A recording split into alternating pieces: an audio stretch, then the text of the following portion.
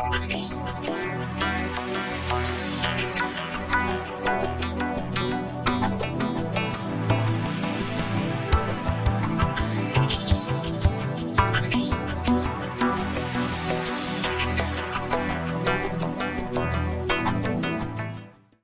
to the Hadley Mothers Club Candidates Night.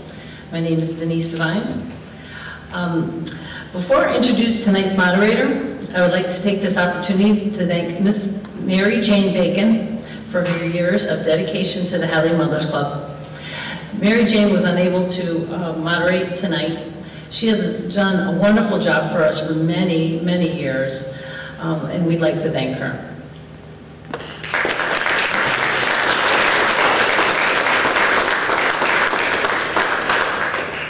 At this time, I'd like to introduce our new moderator, Mr. Av Harris, a former resident of Hadley.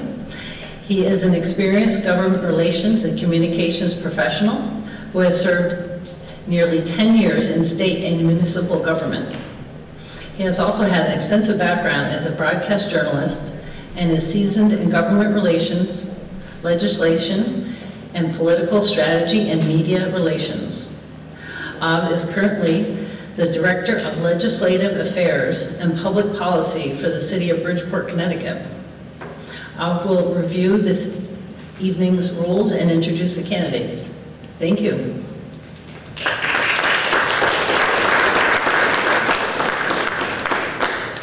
Good evening, everybody. Thank you for coming.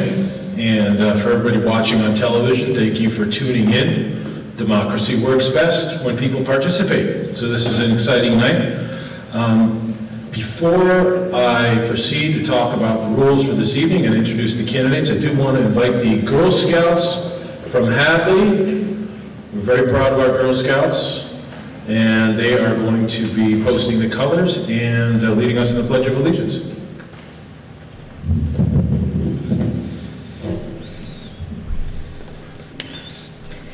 Audience attention. Color guard attention.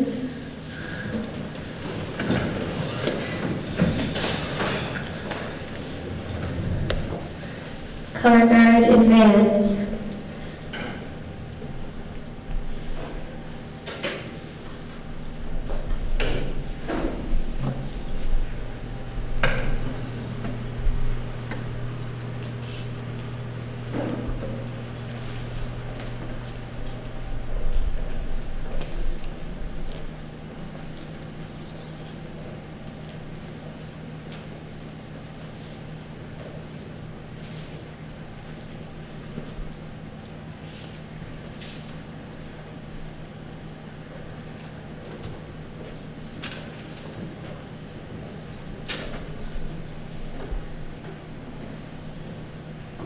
Color guard, post the colors.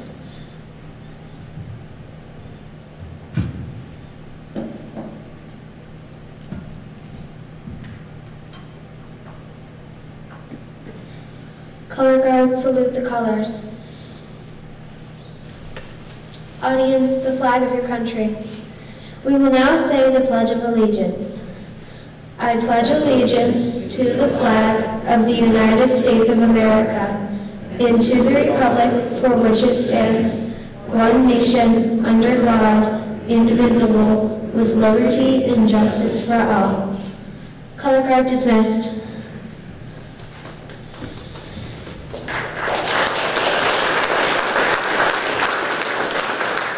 Audience dismissed.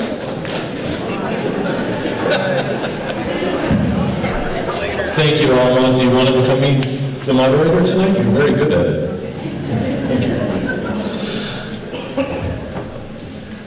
Thank you, the Girl Scouts. Now I'm going to give a brief overview of the rules. There were copies of these available a little bit earlier.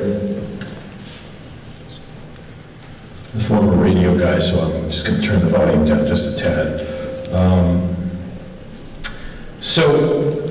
The evening tonight is going to be divided into sort of two parts. The first part is going to be hearing from each of the candidates running for the various offices.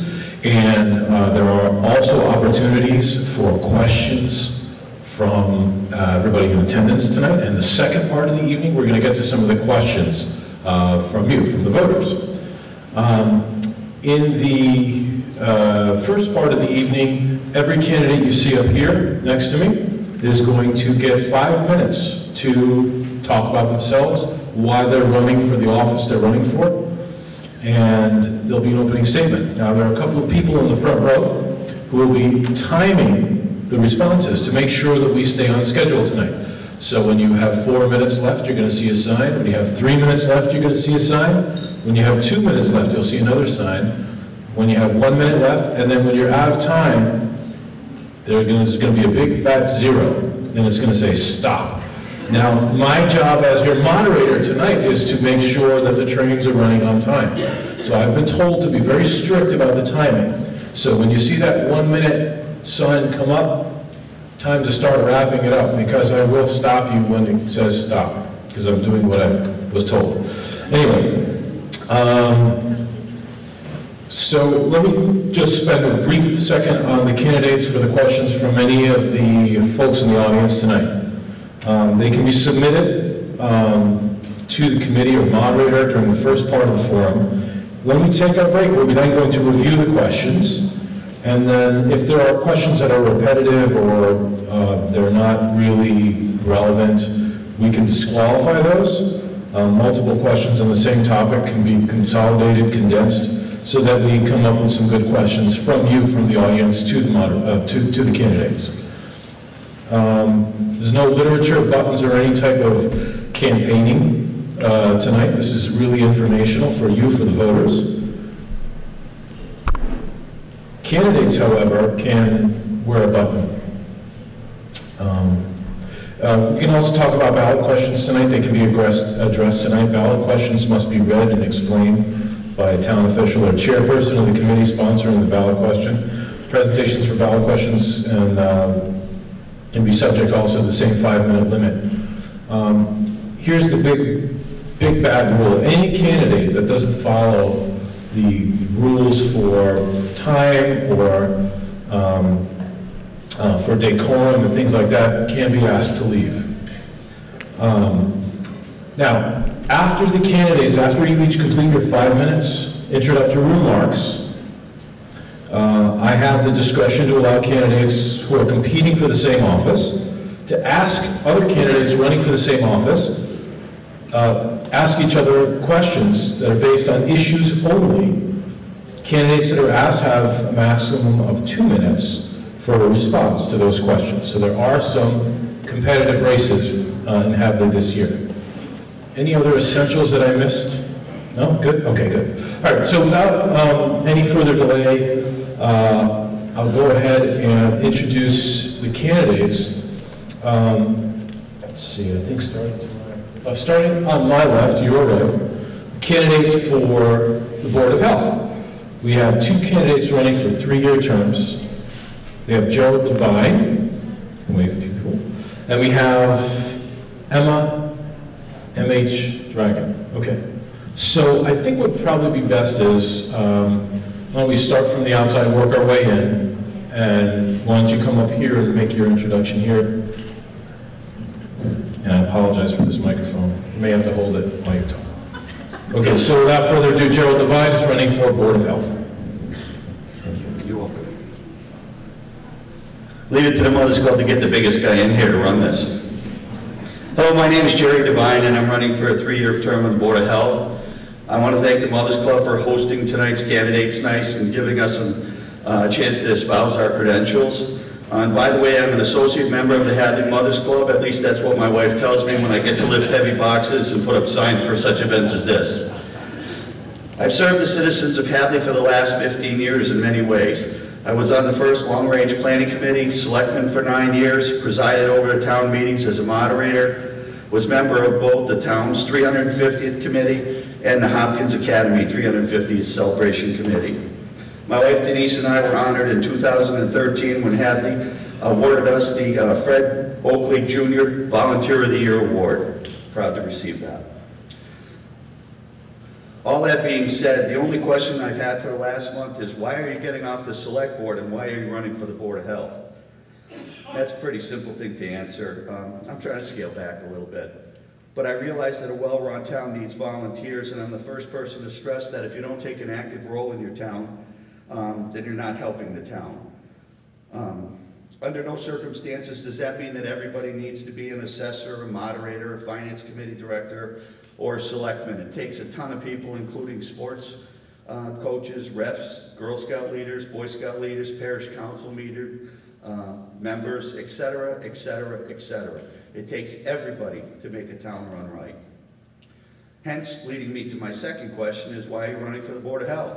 Well, Jennifer Gould isn't seeking re-election this year, so if elected, I would not in effect be pushing anyone out the door. I met with the Board of Health members, Dick Tessier and Greg Misch, about 4 months ago, and asked them about the questions about the position, and I've attended every single one of their meetings for the last 3 months, including the one that was snowed out. Hopefully, if I get elected, they'll give me a heads up next time. I've seen septic plans, observed and reviewed Pride Station reports, listened to phone calls from food truck vendors and summer camps, sat in on meetings with their professionals to discuss ongoing matters that need attention. I've also listened to hours of explanations regarding situations from chicken problems to hoarders. The Board of Health does a lot, but again, I emphasize to you, they get it done in 2-hour meetings on Tuesday nights, 1 meeting per week. But they have help. Our current Board of Health oversees four professionals. Marilyn Iwanicki is in charge of animals. Town nurse Margaret Bedard takes care of town nursing issues. Perk testing is done by Richie Wilga, and food site inspections are done by David Zagronsky.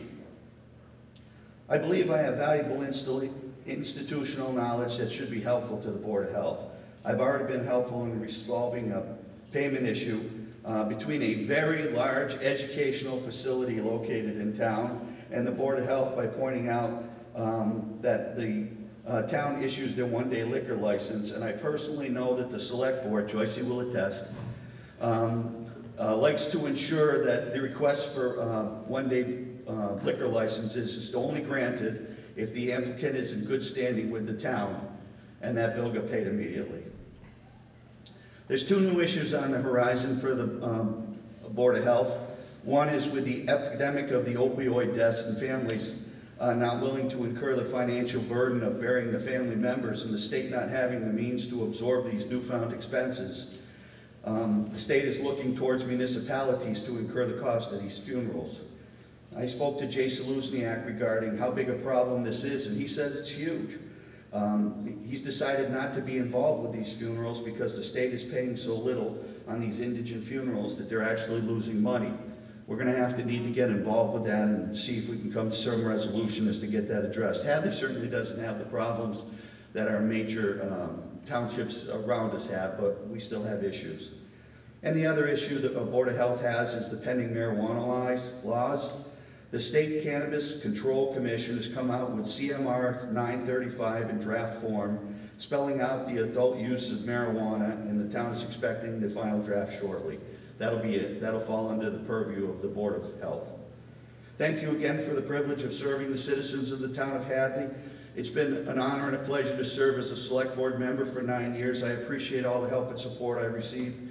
Thanks again to the Mothers Club again, and I ask you to vote for Jerry Devine for Board of Health on April 10th. Thank you.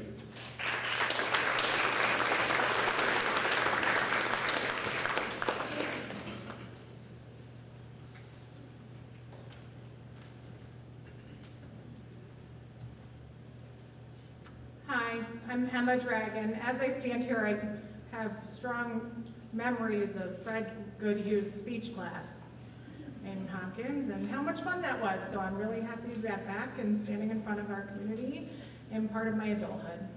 As a lifelong resident of Hadley, born at Cooley Dickinson Hospital in Northampton and graduate of Hopkins Academy, I look forward to serving the town government on the Board of Health. Even during my school-age years, I showed my commitment to Hadley and the community as I earned my Girl Scout Gold Award, the highest award in Girl Scouting, like the Boy Scout Eagle Award. Through documenting history at the Russellville Cemetery underneath actually Fred Oakley. I've been a registered nurse and EMT since 2007 with an array of skills including emergency, critical care, and behavioral health, and school nursing as well. I am now in my 6th year of working at Cooley Dickinson, and I am a union representative for the Massachusetts Nursing Association and have experience in nurse leadership and education. Since 2009, I've also had an intermittent civil service position where, through the Health and Human Services, under Disaster Medical Assistance Teams, or DMATs, that provide emergency medical care during federally declared disasters. This past fall, I was actually sent during the hurricane season to Texas, Florida, and Puerto Rico, and was gone for a total of 2.5 months from my family.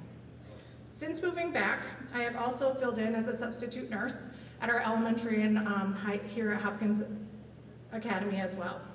In addition to my professional work, I have a master's degree in emergency and disaster management, and I'm continuing on for my graduate certificate for nursing education. My husband and I, Kyle, have 2 children here, one an 8-year-old son in 2nd grade and a 2-year-old daughter, and a 3rd child due in May. My family has a strong lineage in Hadley, where we currently live in the house that my grandparents built, and my family lineage goes through the time when Hadley was settled as well. I am a Cub Scout leader of Pack 8 in Sunderland, and one of our new missions is to bring Cub Scouts back to Hadley, and we're trying to do that and reorganize that to begin in the fall of 2018. Our family are also active members of the First Congregational Church of Hadley, and I'm on the board of Christian education for that as well. So why should I be elected? I know my educational and professional background in the areas of community health, emergency medical services, as well as disaster medicine, will provide an opportunity for me to make a positive impact on our community. This is supported by my experience on committees, forums, policy review, process improvement teams, and by complex issue solution management across a wide variety of settings. Additionally, my personal history and knowledge of our town's people and our town's history will make me right for taking Hadley into its next generation. The following are my 5 major objectives for candidacy. 1, improve process and procedures within the Board of Health, as well as the use of technology to increase communication and transparency for the community. 2, public safety support for the continued development of our police and fire departments, including the future of municipality-based emergency medical services. 3, educational forums for the opiate addiction crisis, communicable infection outbreaks, and preventable conditions. 4, collaboration and team building within the school health departments for education and outreach with our student age population. And 5, the knowledge and history of the town, including its challenges and traditions as well. I know that by being elected to the Board of Health position that my character traits of integrity, ethics, professionalism, and courtesy will be conveyed. I look forward to being able to serve for the town of Hadley in the Board of Health position.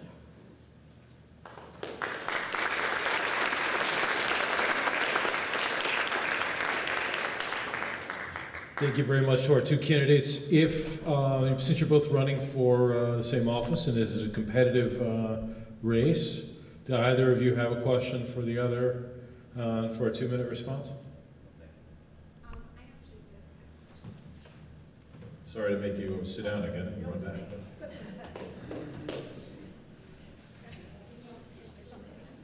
So just to reiterate, so you will have the opportunity to ask Jerry a question, and then Jerry, you'll have 2 minutes to respond. Jerry, actually, what is your position or standing in terms of the future development of emergency medical services, including but not limited to police and fire departments, including emergency medical services within the town of Hadley?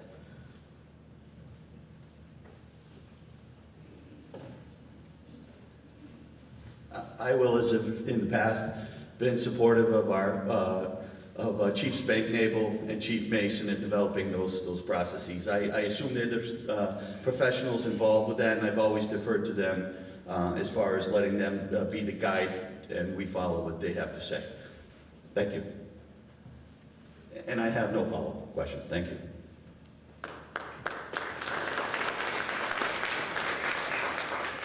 Okay, so moving on to the next position, candidate running for office. We have Sheila. I'm gonna get this. I'm good at my Polish name pronunciation, but this one's tough. Sheila, what is it? Konecny. She's running unopposed for a 3-year term for elector under Oliver Smith Will. Thank you very much. Come on up, and you have 5 minutes.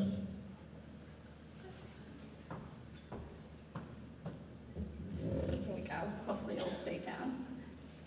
Thank you to the Hadley Mothers Club for hosting this event tonight.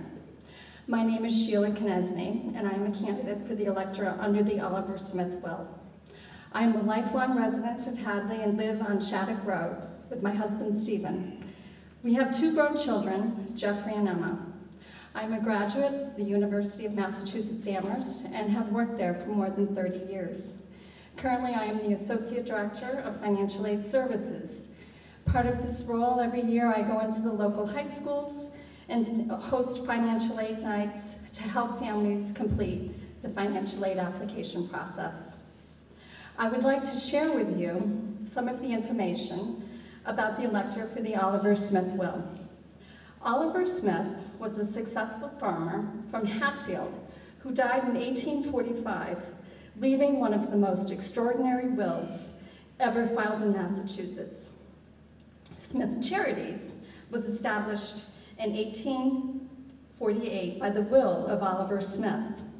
In 1847, the heirs of Oliver Smith hired Rufus Choate to contest the will at a Supreme Court trial held in Northampton. The trustees of Smith Charities hired Daniel Webster, who successfully defended the provisions of the will.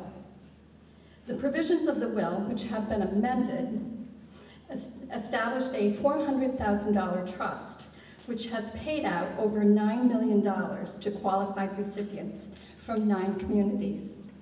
Further provisions of the will included establishing Smith Vocational Agricultural High School. The will provides gifts to widows with children under the age of 18, brides, tradespersons, and nurses. My major duty as the elector is to represent the town of Hadley on the Board of Electors of the trustees of Smith Charities. I refer to the Board of Trustees those who may be eligible to receive the benefits as provided by the will. Over a 10-year period of time, Smith Charities has disbursed over $30,000 to residents in Hadley. Other electors are selected by voters in the community of Deerfield, East Hampton, Amherst, Greenfield, Hatfield, Northampton, Whately, and Williamsburg. Thank you for your consideration in the election, and please contact me if you or someone you know may be eligible for the benefits of the Oliver Smith Will.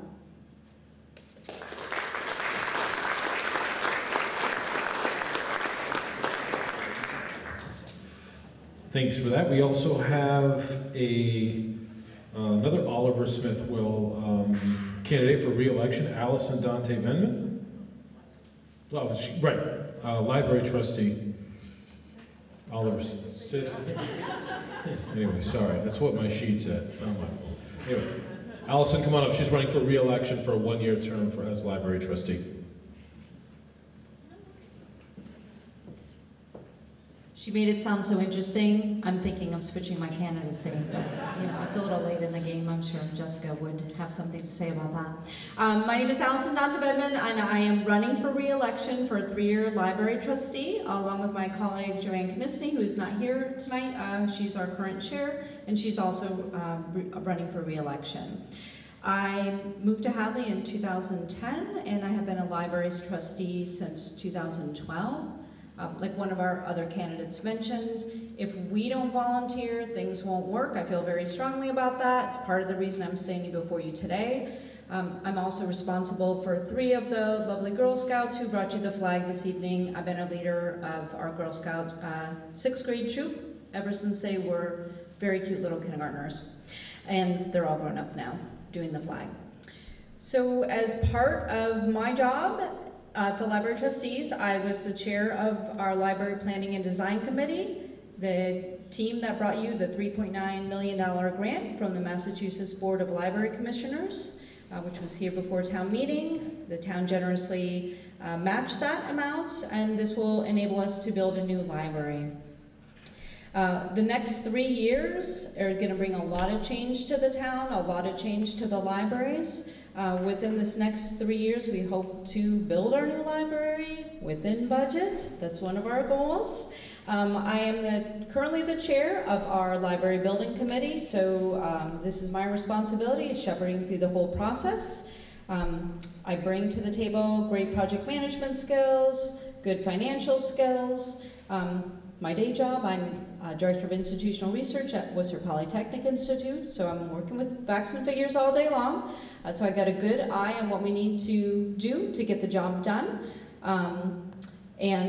Working with a committee of community members from other offices around town, our municipal building committee, our select board, our library of friends. So we have a whole team working on this for you. This is part of the process, is getting good trustees into place.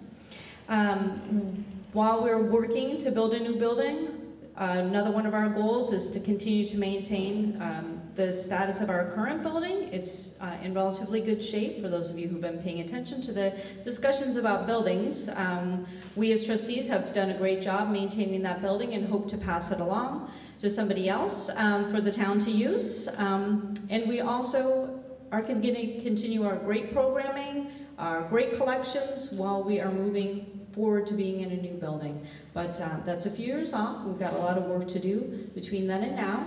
So I will be looking for your vote on April 10th so I can continue the work. Thank you.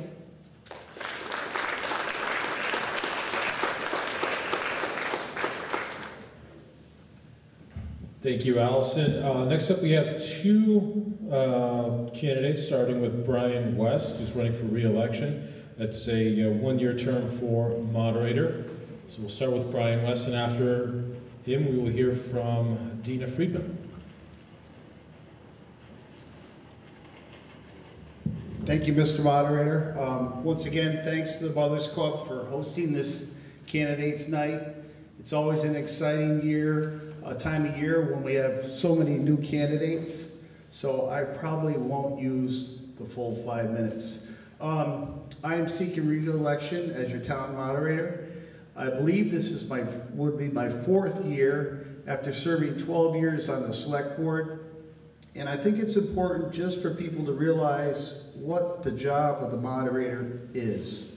You get to see us 2 or 3 times a year at town meeting, and obviously when there's town meeting, our job is to try and run that meeting as smooth and as efficient as possible. But what a lot of people don't realize, probably the most important job of a moderator is you appoint the Finance Committee and the Long Range Planning Committee in the town of Hadley. This requires a lot of thought. When you start to mesh people on a board, in recent years it has been very hard to keep people on the Finance Committee. Right, Tom Pitta?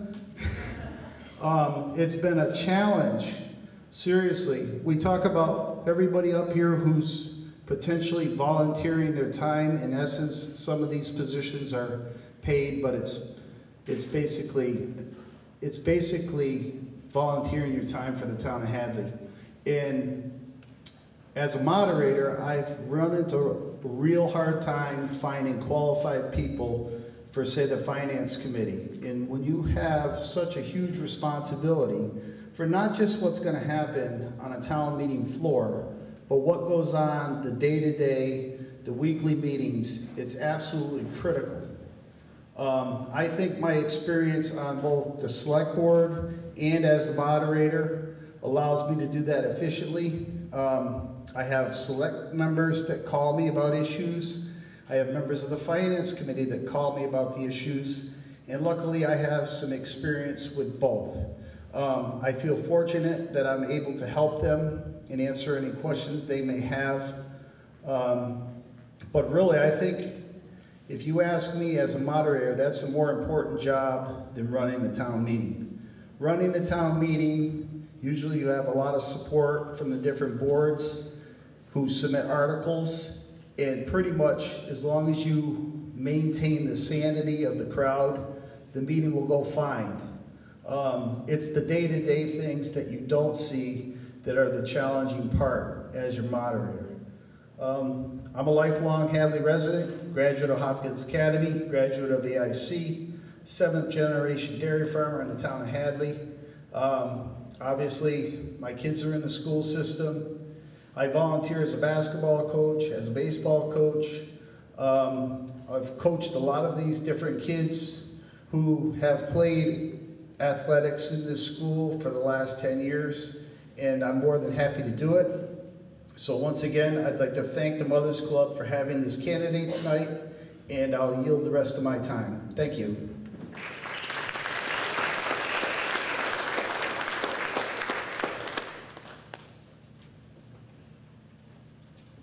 Hi, I'm Dina Friedman, and I moved to Hadley about 20 years ago. I fell in love with Hockenham. It's the friendliest place I've ever lived, and it's beautiful. And about a year after I moved to Hockenham, there was a movement to build 40 houses on top of Mount Holyoke. And my husband, Shell, and I organized a movement that stopped those houses. So part of that involved getting involved based on that issue to in-town politics, and we went to a lot of meetings. And growing up in New York City, it was very different to me to see democracy in action. And since then, I've gone to town meeting pretty regularly, all the time. And the reason that I'm running for moderator is I love town meeting, which is kind of a funny thing to say, but I just love seeing pure democracy in action. And while I am a newcomer, I feel that that gives me a certain perspective and ability to be neutral and to really focus in on process. So a couple of things that I've been talking to residents that I think would be useful to do is, number one, really enforce time limits, especially for presentations at town meeting. Also set an independent timekeeper. I love that this woman is here going to keep me on track so that discussion becomes efficient and useful. I'd also like to see video projection at town meetings so that people can follow the articles, follow amendments. And I would really like to be proactive as a moderator in terms of the community by having orientation sessions so that people can ask questions about warrant articles. I notice it's always the same 10 people talking at town meeting, and I would like to have people feel less terrified about doing that. I agree with Brian that appointing the Finance Committee is a key part of town meeting.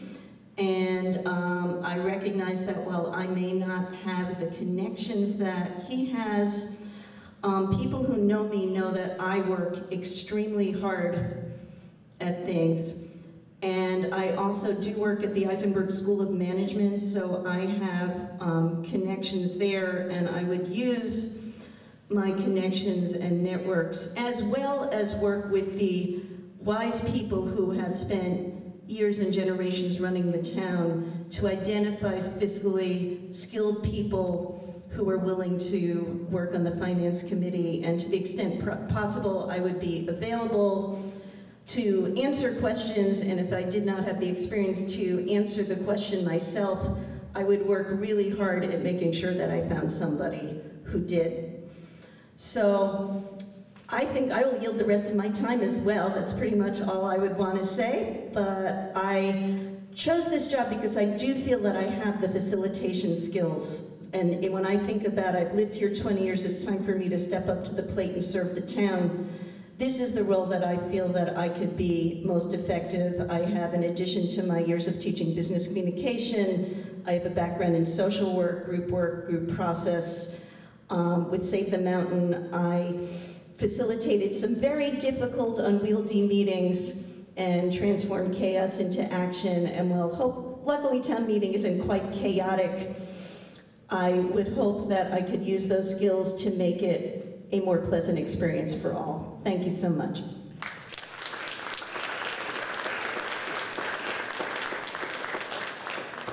Since we have two people running for the same seat, do either of you have a question for the other? 2-minute response? No? Okay. They meant what they said about wanting to run the meeting efficiently. Okay, so moving on, we have Planning Board. James Maximosi's running for another 5-year term. So you get 5 minutes to talk about 5 years. Thank you. Good evening, fellow citizens. First, thank you to the Hadley Mothers Club for sponsoring this forum. They have been doing this, well, for a long time, almost forever it seems. And it's a great way for candidates to express their qualifications and ideas. I'm not going to talk about myself running unopposed, so I won't bore you with that. I'll just give you some information going on with the planning board recently and what we have coming up on our plate. Last year we completed an update to the master plan. That is the first update that was done. State law says that if you have a master plan, you must update it about every 10 years. That was completed last year. The planning board is now working on an update, how to update with the various boards the implementation schedules. Most of the town boards in town have some responsibility on this, and we're looking at how we can keep abreast of all of the boards and the responsibilities. On the annual town meeting, we got a couple zoning amendments, actually one, and it is amending the senior housing bylaw and the inclusionary bylaw to make them more cohesive with each other and to remove the option of a trust fund. The trust fund, which is part of the bylaw, has turned out to be an extremely complicated issue, and for the time being, it is best if we simply remove that item from the bylaw to make it more compliant with what's actually going to be going on. In the fall town meeting, we've got a number of items we hope to get on board. One is rewriting the zone bylaw and the town general bylaw on erosion and sediment control. This is a mandate that is called MS4 in the state of Massachusetts. Basically what MS4 means is back in the 60s and 70s, the US government, the EPA, came down and says, industry, you're going to stop polluting, you're going to clean up the air and the water, and you're going to stop. You're going to clean up what you've done, and you're going to stop doing it. They left the municipalities and states out of that. MS4, which came about in maybe the early 2000s, said state and municipalities, now that the industry has pretty much cleaned up, you're going to clean up. And so there's a long process, and there have been several updates, and the latest one scheduled to take effect later this year, and it includes updating what we already have on board to be compliant with the latest mandate. Also, on the fall town meeting, we hope to have something for the marijuana recreational bylaw that was spoken about earlier, the draft bylaw, the actual regulation, not a law. The regulation came out last week or 2 weeks ago. There's no way we're going to be able to do that, rewrite a bylaw and get it on the annual town meeting, so that will be done on the fall town meeting. Back quickly to the inclusionary bylaw. One of the reasons that that's going to become important is right now Hadley's at about 13% affordable housing. That's what inclusionary is all about. And we just learned recently that we thought we were good for about 60 years with our 13%. About 2 weeks ago, we found out that in 5 years from now, 25 units are scheduled to come off of the inclusionary affordable list, and about 7 or 8 years later, 80 more, which means 105 units out of our existing 295 will come off of the affordable list. That will bring us well below the 13 or 10%, and we could get affordable housing, this so-called Chapter 40B, we would now be subject to that again.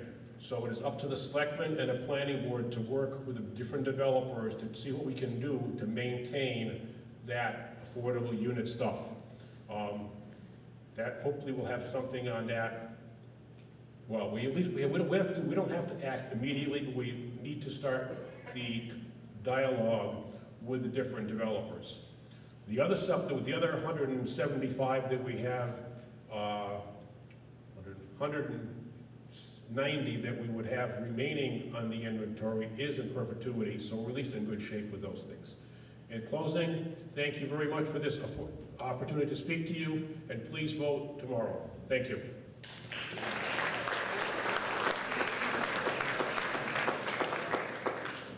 Thank you, James.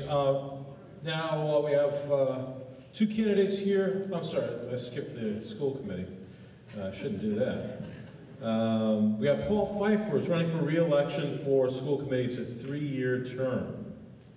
So come on up here, Paul. Good evening, everyone. Paul Pfeiffer. Thank you to the Mothers Club, and thank you all for coming out. This is great to see democracy in action. I am running for a 2nd term with the school committee. This is the close of my first 3-year term. There are 2 positions open. I am running as a write-in candidate for 1. I'm currently on the school committee, so you might ask, well, why am I running as a write-in candidate? And I wish it were a good story, but it's not. I had all the papers filled out, and I was committed to bring them in on time, February 21st.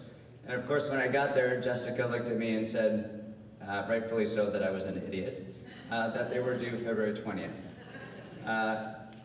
But to be honest, that was rather sobering. It took me aback, and I sat there for a second and I thought, if I am so busy that I cannot turn in a sheet of paper to a building that's a mile away from my house, maybe I'm too busy to continue on the school committee. Maybe I should just pass and let somebody else do it. But then I went and talked to Annie McKenzie, our wonderful superintendent here, and I realized there's a lot to do, and there's a lot to be done, and I want to step up and help do it. A couple of things that I've worked on are still in progress, and I'd like to see them come to fruition. One is a renovation of our athletic fields. If you were at a town meeting recently, the town thankfully voted for $400,000 to help us renovate our fields. We're still in a fundraising mode for that. We have a 2nd phase that we'd like to do as well for that. Additionally, the town had given us $400,000 to put in air conditioning units in the elementary school. Believe it or not, the elementary school doesn't have AC, and so in the beginning and end of the school year, it gets too hot for the kids to learn. We have just now received bids for that, and we're going to be able to put AC in 2 of the 3 wings of the school, and I'd like to see that whole building become air conditioned. But it's more than that, right? To me, I have 2 kids in the school, one in 6th grade, one in 9th grade here at Hopkins. I'm heavily invested in school as a backbone of the community and as a great opportunity for them. I think these small class opportunities that we have in this small school, also, it's amazing how much the school exposes them to the world and the broader community. And so it's got the best of everything, I feel. Yet there are some challenges. We have a declining census of children all across the valley. If you read the Gazette, you'll see advertisements from other public schools for school choice. It's a way for them to bring in income. Frankly, that's an initiative we're going to start doing here as well. We bring in school choice more money than we spend out. The kids go to some other school, but we have some vacancies, some open spots where we can bring more kids in, raise more revenue, and help support the school. And there's also this idea of, well, what's the future with all these schools that are competing for a smaller resource, a smaller, dwindling number of students. So I think what we need to do is maintain the excellent academics that we have here, the excellent athletics, and continue to diversify. What I'm really encouraged by is the great school committee that we have, 5 great parents who are really committed to seeing this school be successful. We've got a great academic staff here, great faculty, a great superintendent. So I encourage you, if you are so inclined, to please write in my name as a candidate. Paul Pfeiffer, P-A-U-L, and it's Papa Hotel Indigo Foxtrot Echo Radar, in case you are so inclined. And I'll be handing out stickers on the day, and I don't think it's tomorrow, Jim, I think it's April 10th for Election Day. So thank you.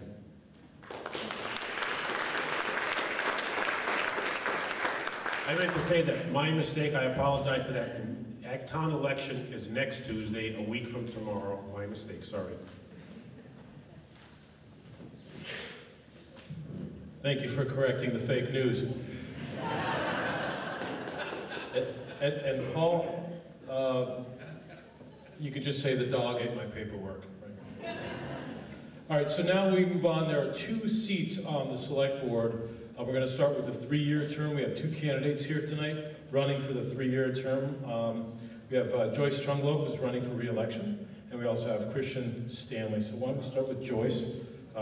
You have 5 minutes, and we'll go to Christian.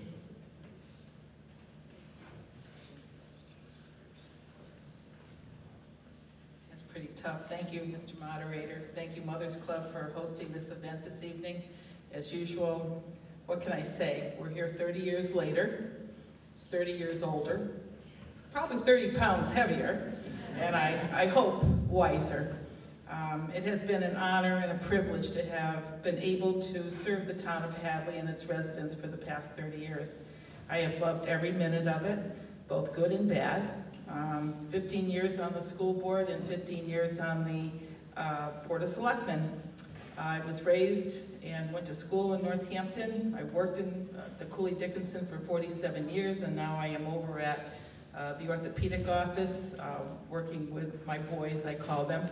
And I married a local. He took me out of the big city and brought me to the country, as he says, but actually my roots were in Whately, my family farm. And I've raised 2 children. They're both taxpayers and residents of Hadley, and they graduated from Hopkins and are part of the community. So I'm very happy that I'm still being able to honor you and being able to do this. My dad was on the Democratic Committee. My father-in-law was on the school committee for 12 years here in Hadley, so I guess it was just my calling to continue to do this. The community is actually made up of volunteers, and none of us are in it for the money, that's for sure, because that's not what it's about. We're here to serve you. We're here to make Hadley a better town. It certainly has, you're only 1 vote on the select board out of a 5-member board, so if you have an agenda, it can't be your own agenda. You have to make decisions that are the best possible ones for the whole town. Over the past 15 years, we have been, we initiated the CPA committee, which has taken care of open space and done many other things. There's a 3% tax that you pay every year that goes into a fund that does a lot of good for the town. We instituted the meals tax, the hotel tax, which serves on many different things for capital expenditures, which we weren't able to do before we were able to get these taxes. We initiated the DPW department that had its ups and downs, and with the hiring of Marlo Warner, things have been a lot better. We have pump stations that have been fixed. We've had a new water treatment plant. We have Route 9. It was a terrible construction time, I know, but we were able to replace pipes on Route 9. Our pipes and water, sewer, and things in town are over 100 years old, and they need to be taken care of.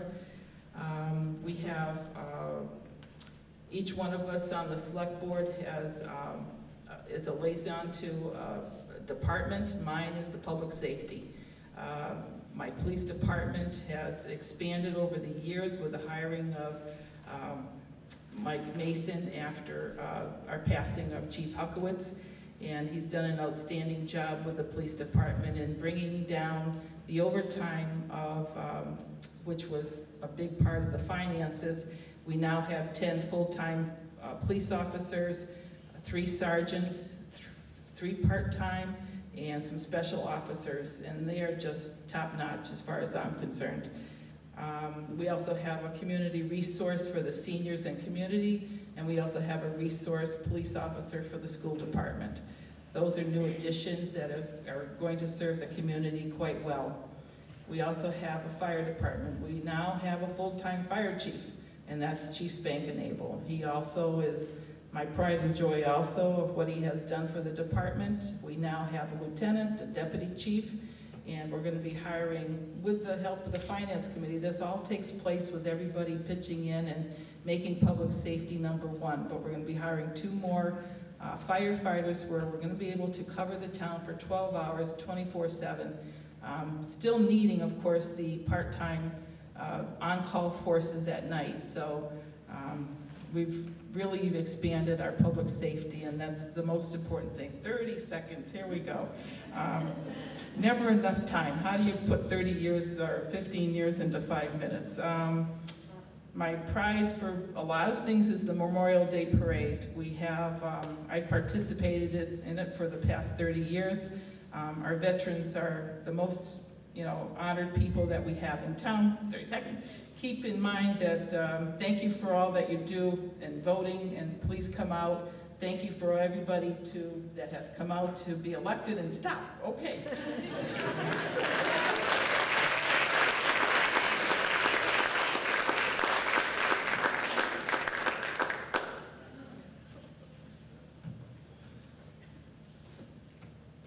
Hello, I'm Christian Stanley. I'm running for a 3-year seat on the Select Board. I just want to start by thanking the Mothers Club for holding this event.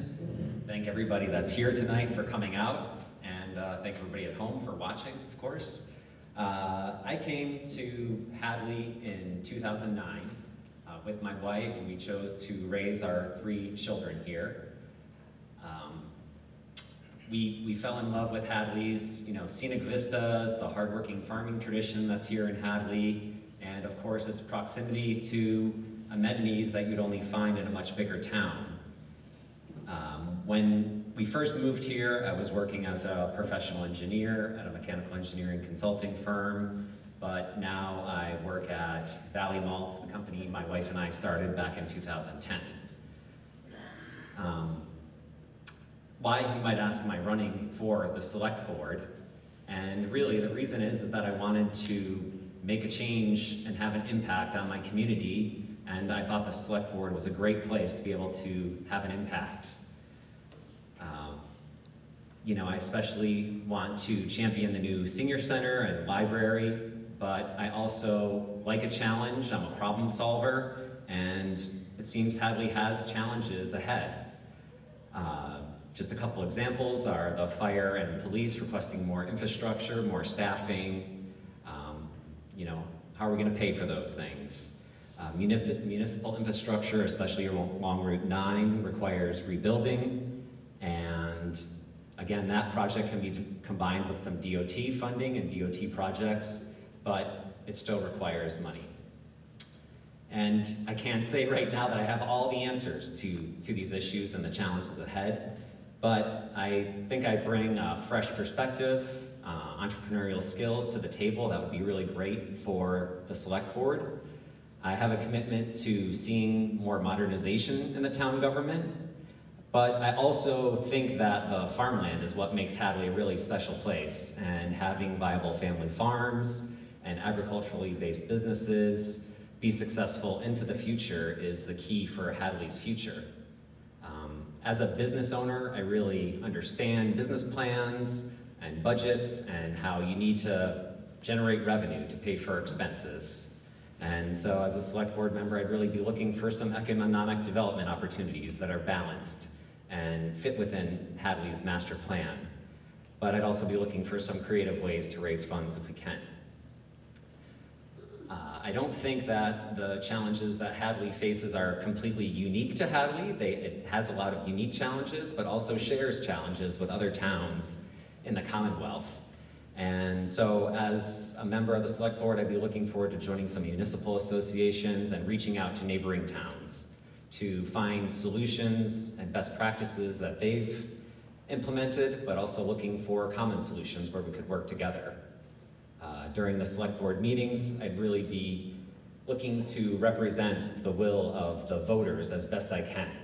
I don't have a huge platform I'm running on where specific issues that I want to change. And like Joyce said, it takes the whole board or a majority of the board to make change. I will be available to listen to voters' needs. I won't be afraid to bring up questions during meetings and question how we're doing things. And I also want to promote effective governance and find common ground so that we can really move forward and make progress on the issues that Hadley is facing. I really think Hadley's an exceptional place. I'm really excited for the opportunity to serve on the select board, and I look forward to having your vote on April 10th. Thank you.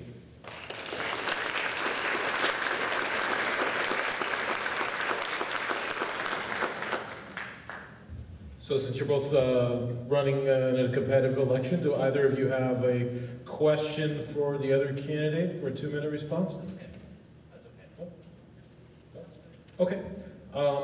Moving right along, we also have a 1-year term on the select board. We have 2 candidates running for the 1-year term. We have David Phil, we have Jessica Kemp. So David, we'll start with you, 5 minutes, and then we'll go to Jessica.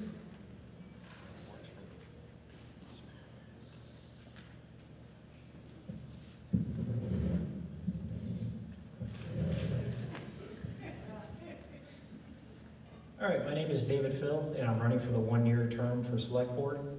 I was born and raised on Middle Street here in Hadley. I attended Hooker Elementary School, Russell School, and graduated from Hopkins Academy, while also working on a farm here on West Street. After graduating from Hopkins Academy, I enlisted in the United States Air Force, where I served for over 10 years in active duty and in the reserves, including combat tours in Afghanistan during Operation Enduring Freedom. After serving in the military, I started a successful contracting business, an aviation consulting firm, worked as a corporate pilot, and for the past 12+ years, I've been a federal agent for the United States Department of Homeland Security, serving as a team leader on anti-terrorism missions all over the world to keep us safe here at home. I've served on numerous community organizations, charities, and professional organizations over the years, fighting for what is best for my family and the community as a whole. My wife, Brandy, who is also an Air Force veteran, and I have chosen to raise our 3 children, Audra, who is 4 years old, David, who is 3 years old, and Cora, who is 9 months old, here in Hadley because we know there's no better place in the world to live and raise children. We've been building a house in North Hadley for the past year or so, and I've had the opportunity to interact with just about every department in town as part of that process. What I've found is that our town employees are a lot of friendly and hardworking people who are asked to do their jobs without a lot of support or recognition. One of the challenges we have in this town is that although we really are a small town with a small town budget, we have a lot of problems that typically occur in larger towns or small cities. Our police and fire departments are asked to provide city volume services on a small town budget, and they do this heroically every day, knowing that backup may mean waiting for the next town over to send mutual aid because of ongoing staff shortages. We've been talking about how to properly equip our employees with what they need to do their jobs for too long. 5-year plans for information technology improvements and other programs mean that we are constantly 5 years behind everyone else in the world. It's time to start taking action and solving problems. When someone tells me something can't be done, or this is the way we've always done it, my response, and yours too, should be why. We live in a challenging financial time for the town of Hadley, and our success as a community means examining how we have always done things and thinking outside the box. If we want to keep our tax rate as one of the lowest in the states, it's time to look at things in a new light. Unless you like to watch 2-hour select board meetings on public access, it's hard to keep up with what's happening in town with the select board. I'm a big fan of open and frequent communication, and it helps to keep people informed and, more importantly, engaged and to get things done as a community. I'd invite everyone to check out my website, electdavidphil.com, where you can learn more about me as a candidate and review my list of priorities that'll be important for me if elected to the select board.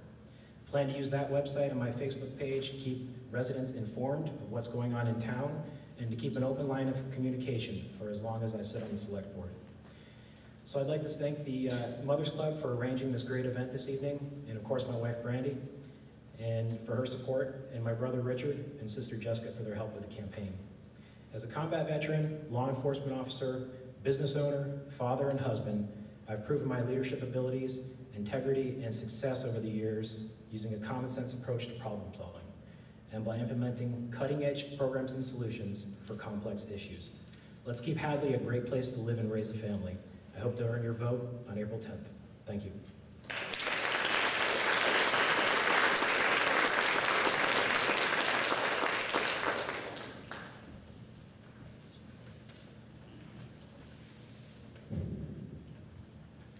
Good evening.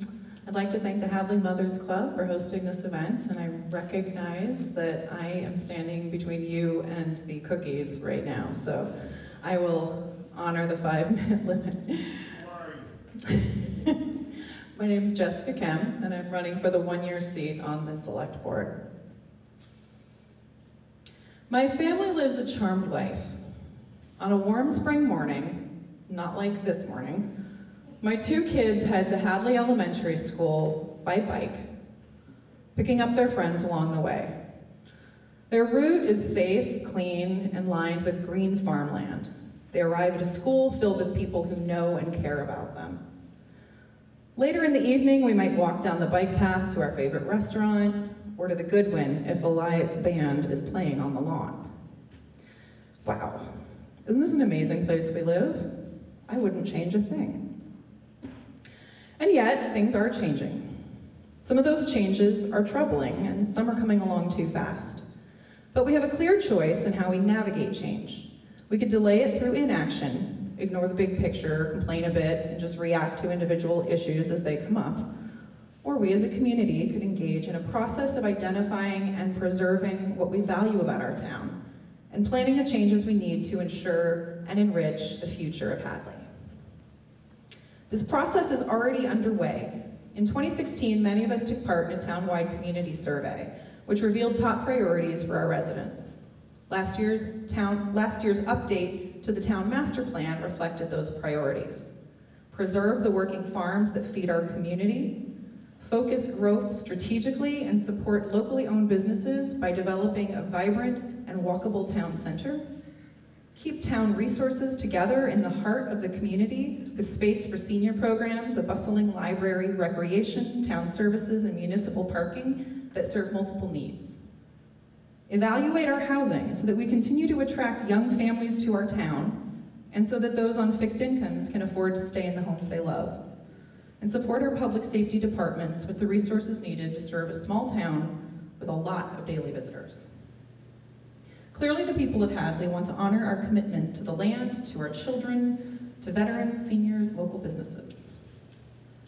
If I'm fortunate enough to be elected to serve on the select board, I will honor these priorities and work to identify the tools available to guide us through the process of change. I'm an educator by profession, and so I ask a lot of questions and seek out new ideas to identify solutions. But more than that, I work to engage people in the process. Many of us, working parents, young adults, those with limited mobility, newcomers, do not recognize openings for our involvement. I've looked for them myself, and I've found them in some of my volunteer commitments, such as Hadley Girl Scouts, the PTO, and our library fund. Now I'm looking to more directly serve the people of Hadley, and I'd like to bring others along with me. If elected, I will make it a priority to find or to create those opportunities for meaningful engagement for a broad range of Hadley residents. I've experience in professional training in managing and guiding change by engaging people in productive dialogue and decision-making. In my work as the director of the Writing Center at Amherst College, I manage a staff of 12 as well as our department's programs, services, and budget. I can only do this work successfully by engaging my colleagues and others at the college, because that's how meaningful work gets done, when everyone with a stake gets involved, when multiple voices are heard and respected. Only then can we clearly and inclusively imagine a way forward and do the work to realize it. I'm going to speak faster now. This town of ours is built on a foundation of participatory democracy. When we make decisions at town meeting, we must hear each other, weigh facts and ideas, and make hard decisions. We all have a stake in the future of Hadley to preserve what we love about it and to chart a course to sustain it into the future. Our children are lucky.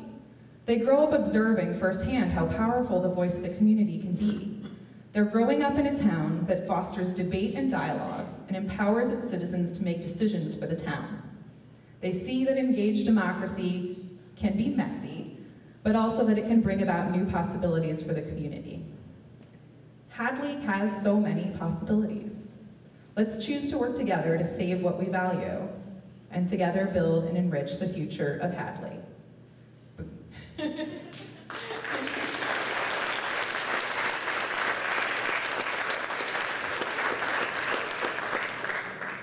Thank you, Jessica. David, do either of you have questions for each other for a 2-minute response?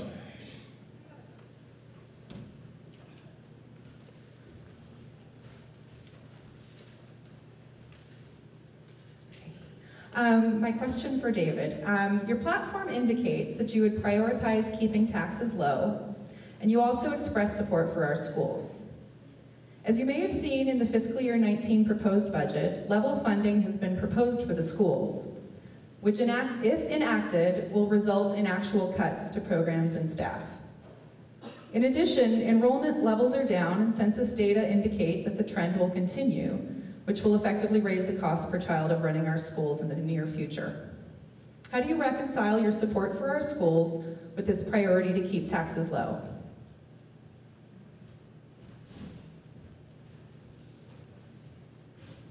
David now has 2 minutes to respond to that question.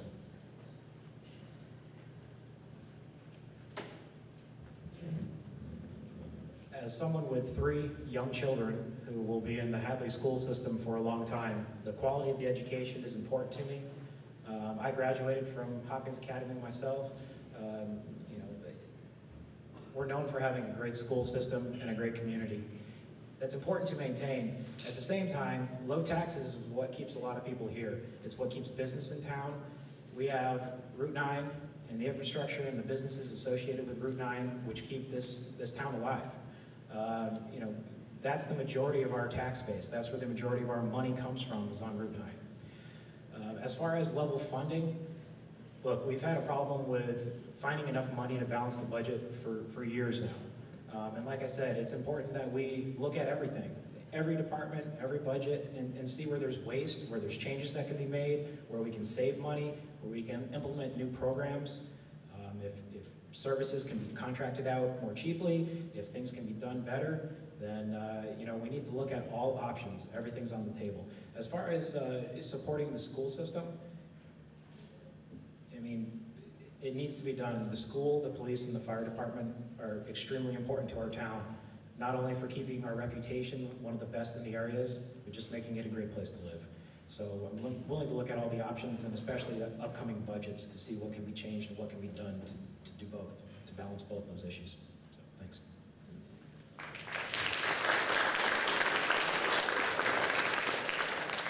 So we have a late addition to the program. We do have a candidate in the audience tonight who's running for Park and Rec Commission, 2-year term. And I'm going to let him have 5 minutes too. He is running unopposed, so it's a nail biter, but anyway. It'd be good to hear from Park and Rec, another very important commission in the town of Hadley. Steve Higgins. Thank you, Hadley Mothers Club and Mr. Moderator. I want to introduce myself as Steve Higgins, and you'll be able to go to the ballot polls now and say, oh, that's the guy. You know, when you look at that name there, you're going to say, who is he? So I just want to introduce myself. I've been a resident here 17 years. Also, I wanted to just get up because I've never spoken in public before. And I figured I'm nearing the end. You know, I'm well over 50 years old. I'm closer to 60 now. And I've been involved with Park and Rec on and off. I have 2 kids, a 9th grader, yeah, 9th grader, yeah, 8th grade girl. And she acts like a lot, 9th grade, going on 21. And I have a son who's a junior, and they've been involved in everything that Park and Rec has offered. Things along the river, programs, indoor soccer's out of town. My daughter most recently participated in the U12 softball, which I was very proud to coach. And we went down and battled the big towns of Westfield, East Hampton. The programs that run throughout the course of the winter, they have pitching programs and batting clinics, something that we've never offered. You get it on your own, basically in Hadley. And I think we do a pretty good job with the volunteers that we have. And I've done things as far as, most recently, came out of retirement to coach the U12 Park and Rec boys and girls team, combination of Chinese immersion school and the Hadley boys that didn't go into CYO, and we played the big boys of Deerfield and Whately and Hatfield, and we held our own. You know, it's a good group and it's a good community. Once again, thanking the Mothers Club. my wife Kelly has been on the Mothers Club, and I know they have a lot of meetings, and they do a lot of great things for the town. I witness them, and I'm friends with all of them, and I want to keep it that way. But I am a Navy veteran. I'm a member of the Veterans of Foreign Wars. I'm a veteran of the American Legion, and I try to divide myself up equally to address the needs of veterans. And very proud of Hadley's way of participating in the Memorial Day Parade. I've been marching since 1986. I'll date myself. I got out and immediately, for my terms in Grenada and Beirut, I was eligible to get into the BFW first. And I'm strong about Park and Rec and keeping it alive, and bringing in my information, which would be in programming, like robotics programs and stuff of that sort. I have a 39-year time in machining, and right now I'm transitioning from machining in the field. I've got a teaching position down in Springfield at the Lower Pioneer Valley Education Collaborative. I'm a machine technology instructor, which I kind of got out of the field, and now I'm sending my skills off to the young kids getting into the business. But I would like to get into something like robotics, programming, even machine, whatever we could use. I have a lot of connections in the areas to get these kids, boys and girls, into that because of the trades. The trades are really coming back. I'm a graduate out of Smith Vocational. I'm on the advisory board there in the machine department, and I look forward to serving this town. I came on board, and I'm really thankful. The other commissioners, Diane Kiris-Chilkus, Andy Klepacki, and working with them since I came on board in October. I am running unopposed, and I look forward working. I worked with Missy Aloisi, who put in countless hours during her interim as a director, and I witnessed the program, the soccer program, where there was 85 families involved, and she handled that, coordinating and scheduling seamlessly, and I wanted to thank her personally for her efforts. And take this time to introduce Jenny Lemberg. For those who don't know her, she came down from the hill towns in the Berkshires, and she brings in a huge amount of experience in sports management, and she's running our program now. She's got a master's degree in that, and she's a big addition to the town. But now you can go away, and when you get to vote, you can say, I know that guy, Steve Higgins. Sounds like he's got a lot of volunteerism left in him. Thank you very much.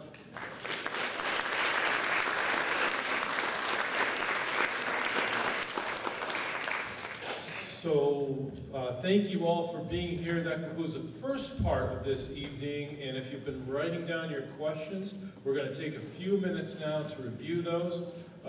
Hadley Mothers Club very generously providing some refreshments in the back of the room. Give yourself about 5-6 minutes. We'll review the questions and then we'll reconvene. And I want to thank every person on stage tonight. Those that are running competitively for seats, those that are running unopposed. It's truly the volunteer work that keeps all these town departments going, and without each of you giving your time, town wouldn't be as successful as it is. So take some time, get some refreshments, we'll reconvene in about 5-6 minutes. Thank you. Every person answering a question will get 2 minutes for their response. We're going to start with a question that could really be, it was put down here, select board or planning board, but I think it might be a good planning board question. So there are a bunch of select board questions. So let's, this question will be directed to James running for planning board. The question is, do you support mixed use, i.e. commercial and residential together, like on Railroad Street, for example?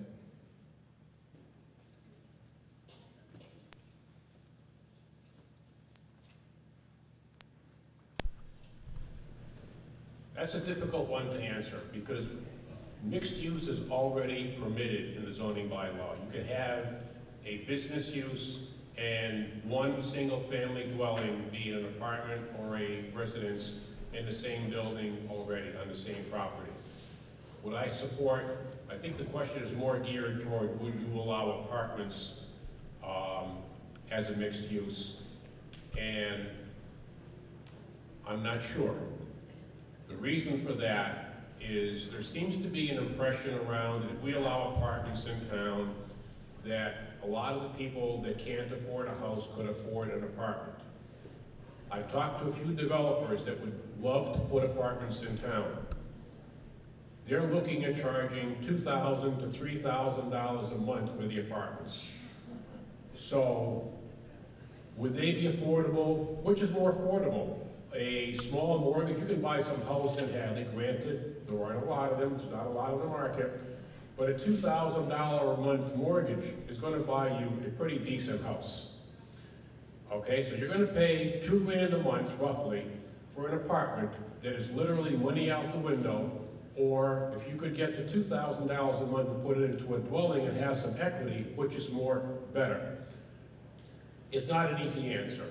And I don't have a good answer for that one because any developer I've talked to, you're not talking a $1,000 a month apartment because they know they can get good money for the apartments. So that's the catch-22. If you put them in, they'll come, and they'll come expensive.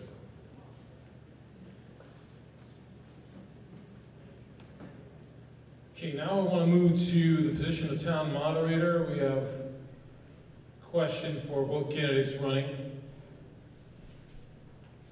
What 3 things would you do to improve town meeting? Okay. What 3 things would you do as moderator to improve town meeting?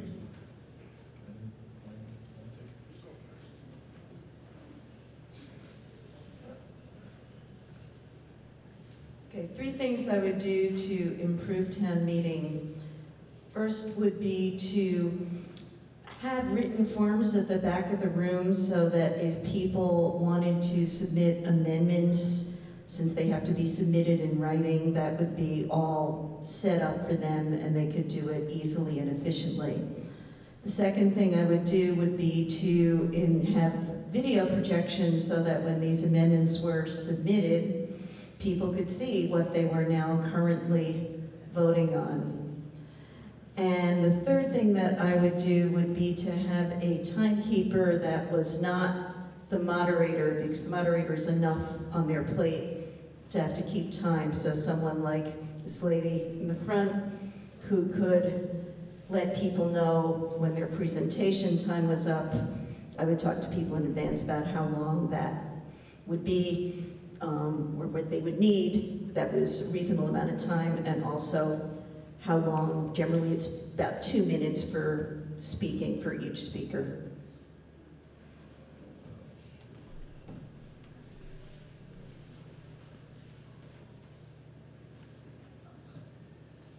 Three things that I think could vastly improve the efficiency of town meeting is something that we've started recently in this town.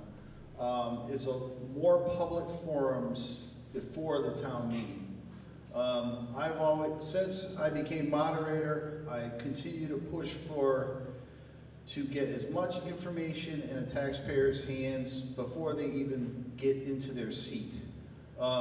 If you can eliminate, half the questions before they get to the microphone, it makes the meeting go much smoother. Obviously, video projection is huge.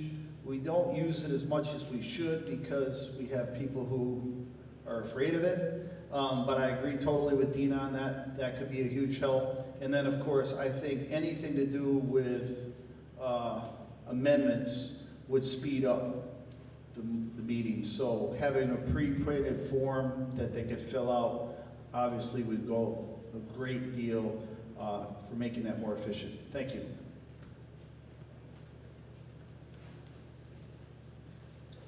Thank you very much, Brian and Dina. Now, Paul, since you're the only one running for school committee, we have a question just for you. The question is, what should we be doing, in your opinion, to stop our young people from leaving our public schools for school choice in other towns?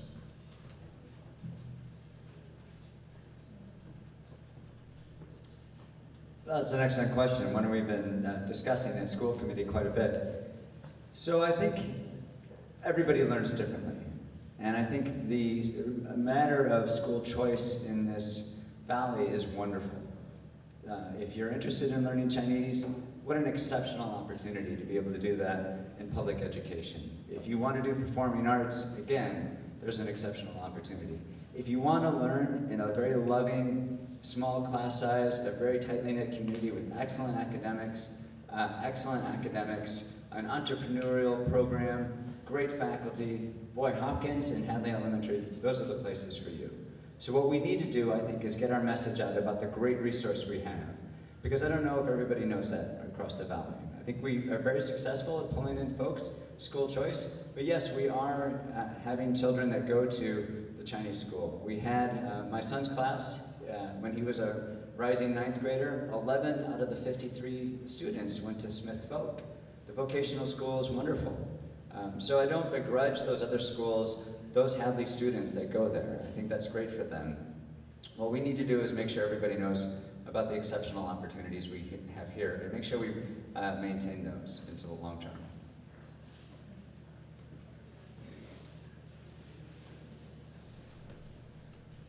Okay, so the remainder of the questions that I have are for all the candidates running for select boards. So I have two sort of general questions and then two that actually focus more specifically on emergency services.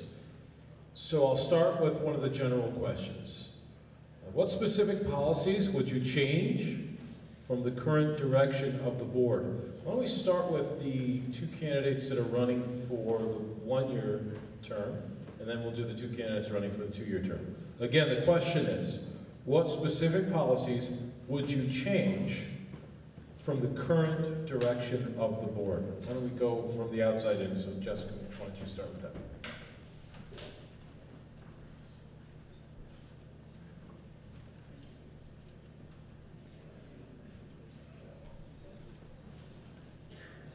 Thank you.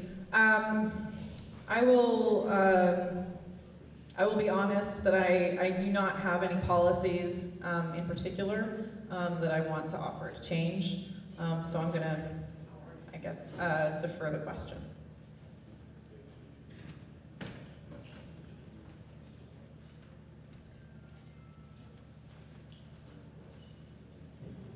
A few things that I would change. I would like to see more public participation in select board meetings. The comment period is rarely used. I'd like to see more people using that public comment period, asking questions to the select board and just for general discussion purposes. I'd also like to see more communication from the select board rather than just having to rely on going on the town website and reading meeting minutes or to have to rely on Hadley Media. Hadley Media is great, but you know, our lives are busy. It's tough to go through a 2 or 3 hour select board meeting, especially when they've turned into 3 nights a month instead of the usual. It used to be twice a month. Now we're up to 3 nights a month. Some months, Mrs. Chungo can tell you, there are 3 hour meetings 3-4 times a month. So as a general member of the Hadley community, it's tough to keep up with what's happening. So I'd like to see some improved communication and using modern media, modern communication along with Hadley Media. So, thanks.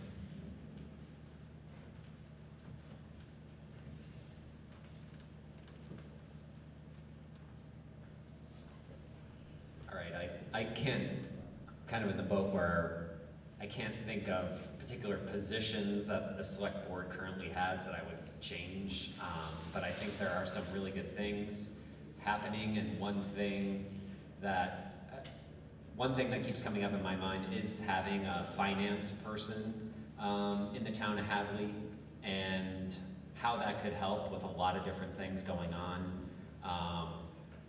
There are questions about public safety and ambulance service. Well, what does that look like from a business plan perspective?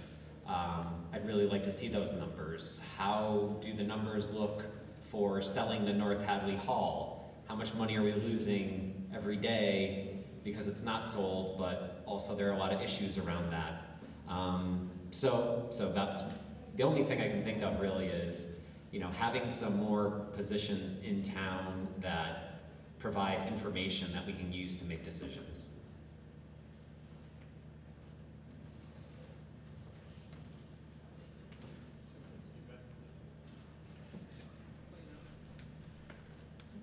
We have kind of streamlined a lot of things over the last few years, actually.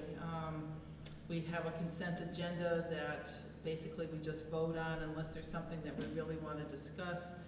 We've done open forums before town meetings that started the past couple of years. We've streamlined our agendas is what we're trying to do, and I guess we could do it a little bit more in giving, you know, people hate to say that, but things that we don't really need to bring to the table right away at our meetings. We have a tri-board meeting once a month with the finance committee that seems to have worked very well. It's with the school committee, the finance, and the select board. We seem to be able to hash a lot of things out at that. So I mean, a lot of things are just keeping the lines of communication open. If people want to talk to us, there is that open 15 minutes before our meeting starts, and people are always welcome to come. People don't always come. I mean, can't get any more simpler than that. We have 3 to 4 meetings right now during budget season, so I think that's just the key to all of it, is not necessarily changing policy so much, but to keep the communication lines open.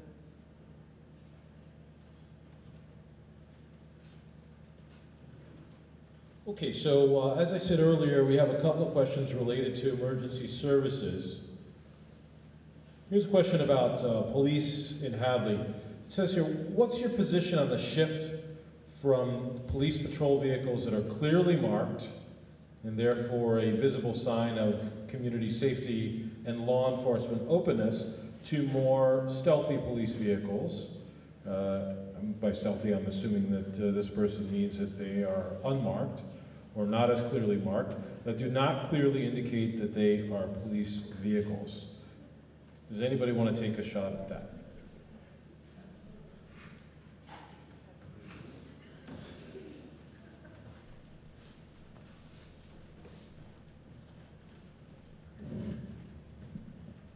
We've got a variety of different police vehicles in town, and Chief Mason knows exactly what he's doing, and the town has done a great job of buying equipment within their budget.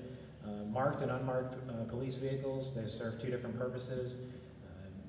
You know, you can look up different theories of criminal justice throughout history, and they've gone back and forth from visible presence to going back and forth to maybe you don't need that visible presence to be that same crime deterrent. I think what we have here in town is a good combination. It's like anything else. If you're following the laws, and whether, you know, if you're going the speed limit, it doesn't really matter whether that car is marked or unmarked. So I would leave it to Chief Mason to decide what's best for his department in buying marked or unmarked police vehicles. And what we have is, I don't see any issue with. So thank you.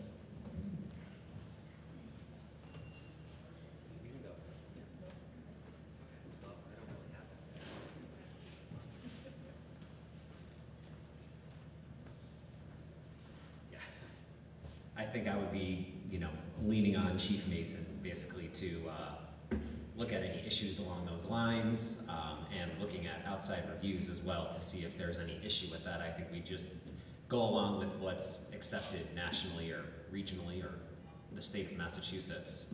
But I don't have any personal strong opinion one way or the other. I think having a good balance is good, but again, I would be looking for others to help make those decisions.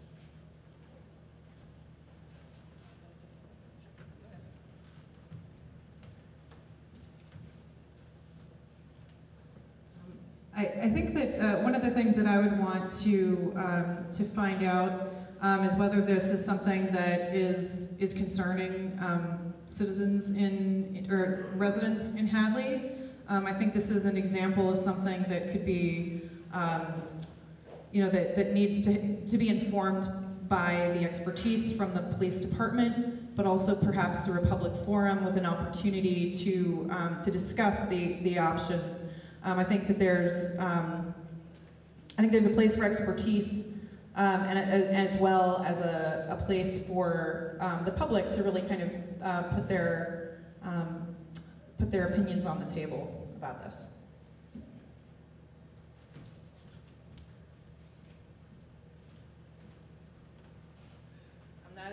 I'm not exactly sure what the problem is and why people are concerned about marked or unmarked cruisers. I seem to think that that's throughout the state. Your state troopers have unmarked cruisers. If you look at some of our cruisers, it may look like there's no writing on them, but if you look at them in a different direction, there is writing on them, and it does say Hadley Police. It all depends on how you're looking at them. And I don't think that they're in any intent to foil people's minds of a cruiser sitting there. All of them have police license plates on them. I don't know if you notice when you're going down the road and you look behind you, there'll be a blue plate behind you. Well, that's a cruiser, so, you know, a warning to slow down. I have to do that all the time, but I don't think there's any intent, and I'm sure, you know, Chief Mason would have more of an input on it. I don't know, Mr. LaFond, do you know why we have some that are unmarked or not? No, he's taking the fifth tonight, okay. But I'm sure it's all within the rules and regulations.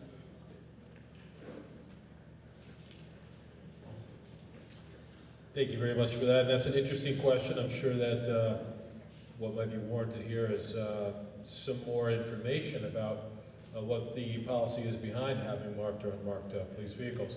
Next question is about the ambulance service. What are your thoughts on the future of Hadley's ambulance service? Why don't we start with Joyce and then work our way down, if you'd like to.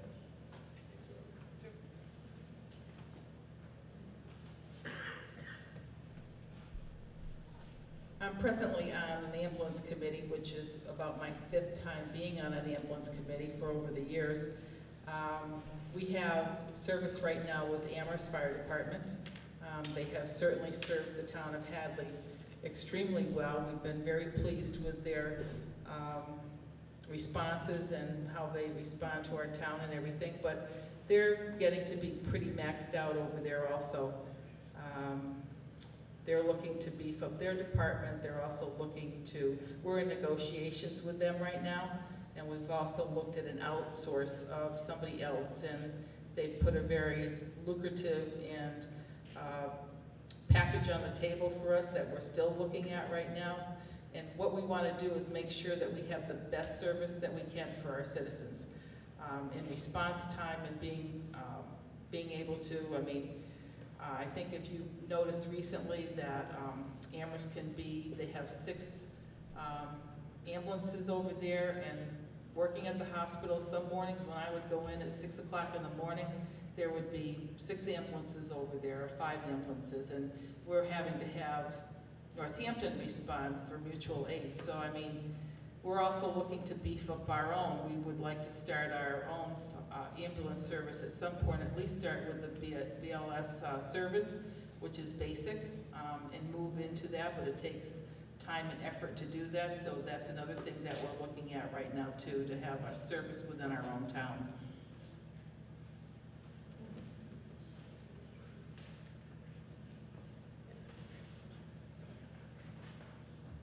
Again, for me, I'm kind of a numbers guy, I guess, so I'm going to come back with numbers, but it, you know, really comes down to, well, my knowledge of everything is, you know, I think Chief Spankenable wants to go for having an ambulance service that's based out of Hadley. Currently, it's a semi-regional service where we pay Amherst to perform our ambulance services, and I think it's just comes down to how much is it going to cost to have our own ambulance service, both up front and long term, and does that pay back in the long run?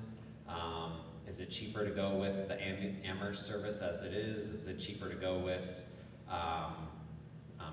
Action EMS, I believe that's on Route 9 there. So again, I would like to see some numbers on all those different scenarios and see how it affects the town, but then also have to balance those numbers with the service that you would get from those different services. I think it's a really complex issue and don't have all the answers, but you know, if if I were elected to the select board, I would like to see some of those numbers and really be able to make a decision based on how much it's going to cost the taxpayers.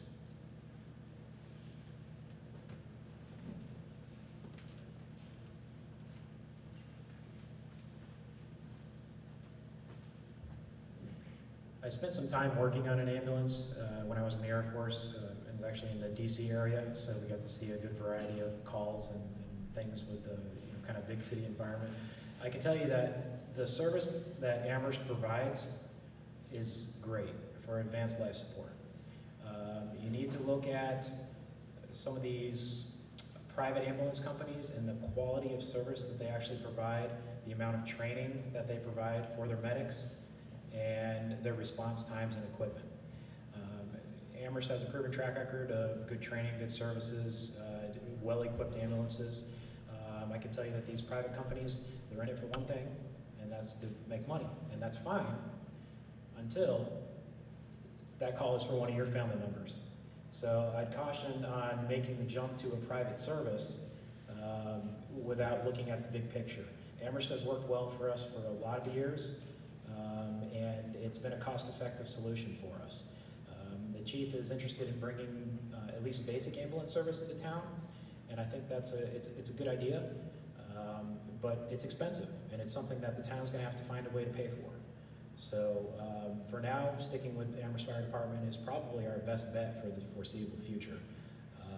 And again, it goes back to the quality and the response time and the amount of training that the medics provide. So thank you.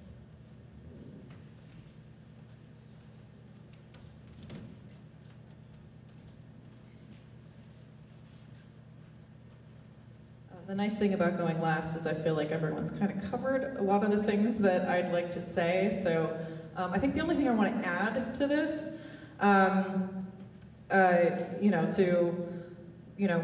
we need to make some good comparisons. We need to see what the real options are in terms of having homegrown, in terms of outsourcing or continuing with Amherst. But I think this is a situation where having some more professional financial advice available to the select board would come in handy.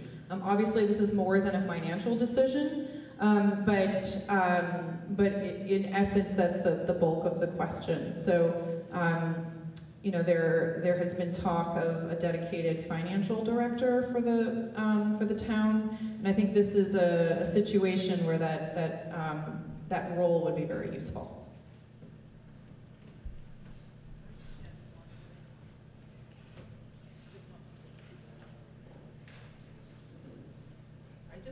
I just want you to keep a number in your head that we're running almost 1,000 calls per year in Hadley. So that's quite a few calls for our town, and I think a lot of them not just serving our residents, but people that are transit coming through the town. That Route 9 has a lot of ambulance calls as well. So that's a good number to keep in mind when we're looking at things and what we're doing. So I just wanted to put that out there.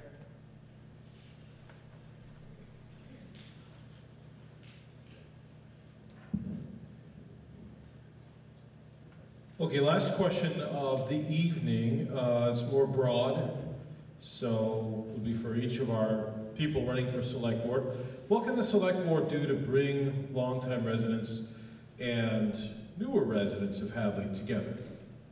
Who wants to take that one first? I appoint Jessica. Jessica.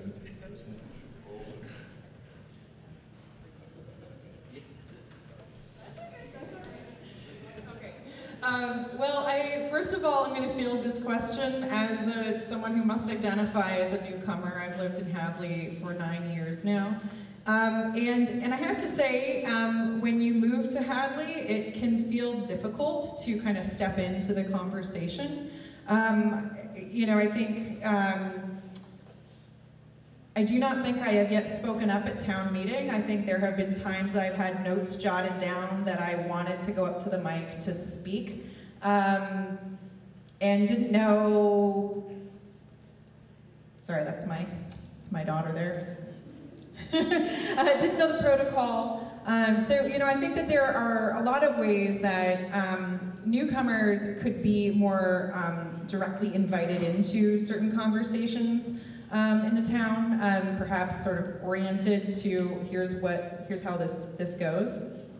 That being said, I think that there's a lot of history in this town that obviously newcomers just don't have access to, and perhaps that's a good thing. Perhaps that allows for some conversations that start with not a clean slate, but a wiped off slate a little bit. And so, I think that looking for those opportunities to talk about issues in front of us and deal with just those issues at hand, and try to leave the old scars that they might evoke behind, so that everyone who has something at stake in that issue, I'm thinking of the senior center plans right now in particular, and I think that there are opportunities to really focus in on what is it that we are trying to accomplish with building the senior center, with meeting the needs of the American Legion, and can we find a way to just talk about that particular piece and leave what may be some other issues from the past behind.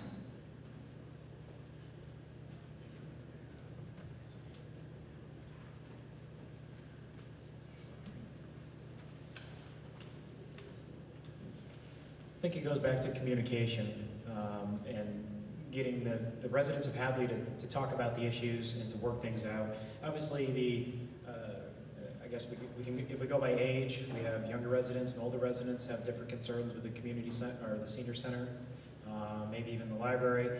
But we as a community have spoken through our votes and in various public forums and made our wishes known. I think that bringing people together and working through the issues is important. It goes back to the public comment period at the select board meetings, using those open forums as a chance to bring up issues helps to bring people together. I think that as a town, we're fairly cohesive. I think that we get along fairly well. We're small enough that we pretty much know everybody in town, at least faces, maybe not names. We see each other dropping our kids off from school. We see each other at shopping and out and about. So I think that as a town, we're fairly tight knit, and as Jessica said, maybe as someone new to the town, it might be a little tough to kind of break the ice. But I'd say overall we're a pretty friendly place to live, and I think that we come together pretty well as a town as it is.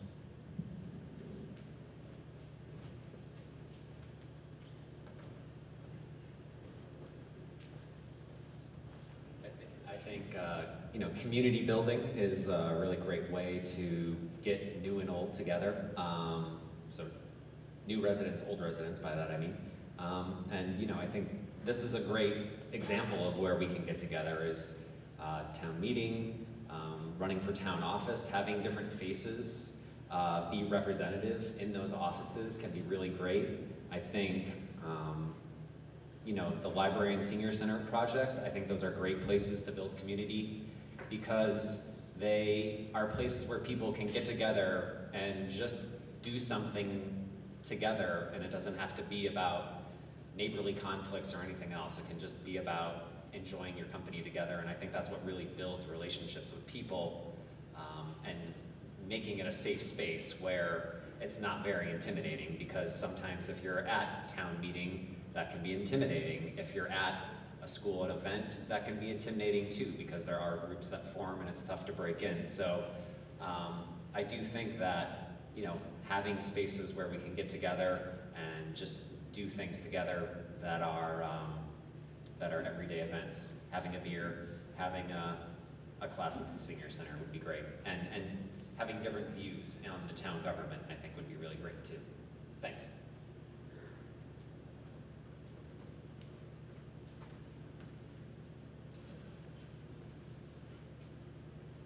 Well, this is a good example of the old and the new.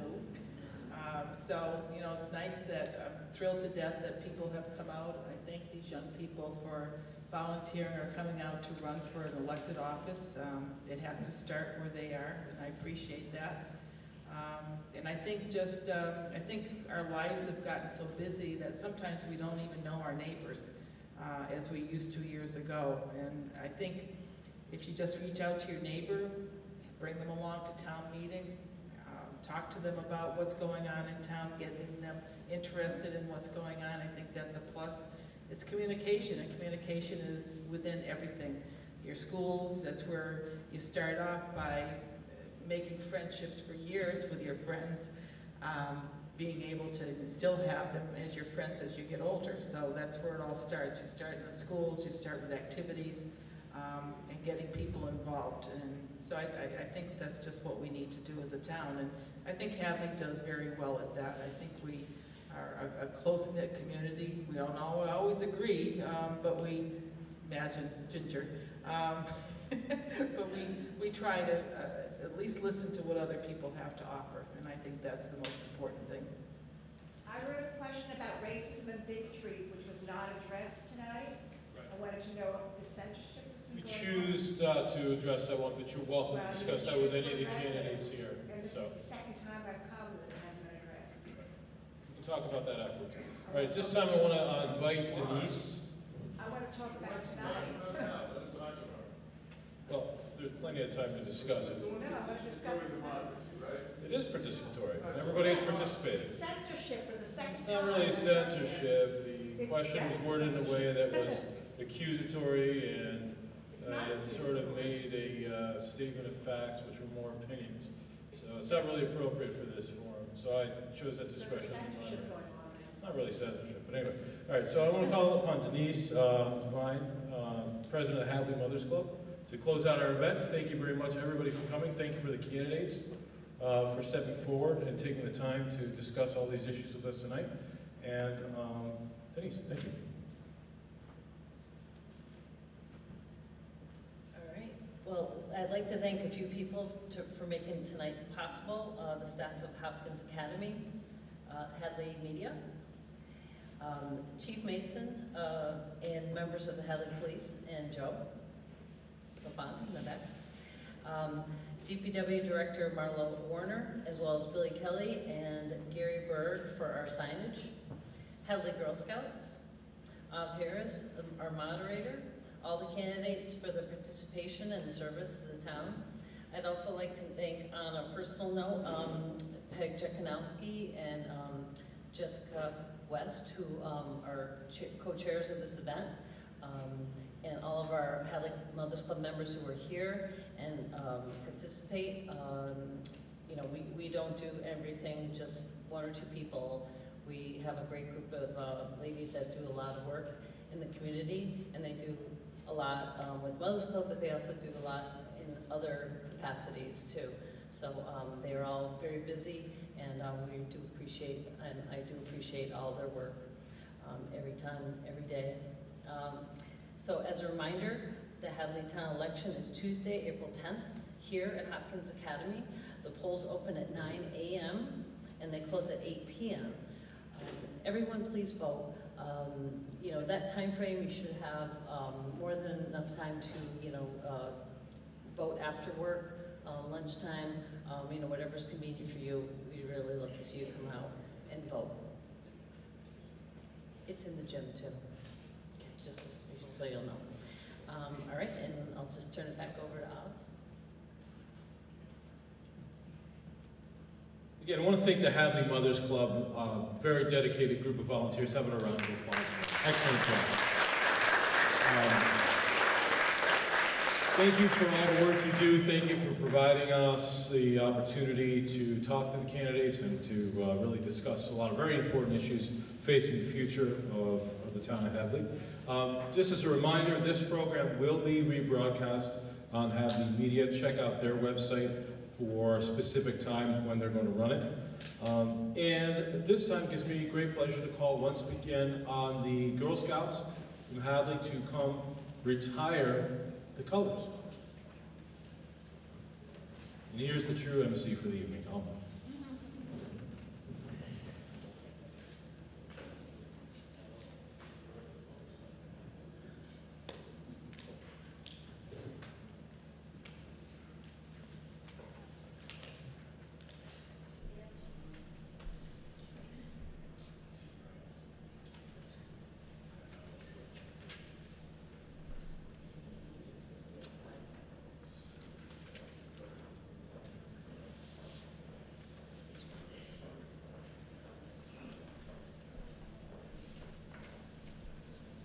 I'm missing my script for this, so I'm going to improvise. Okay, this is what I remember from it. All right, audience attention. Color guard attention. Color guard advance.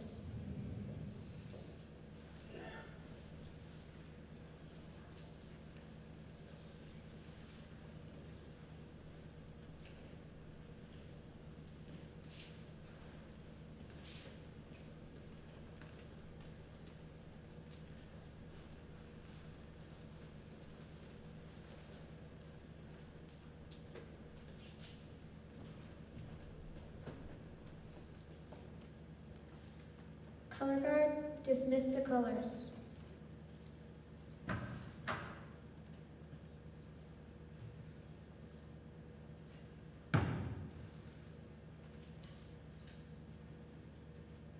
Color guard dismissed.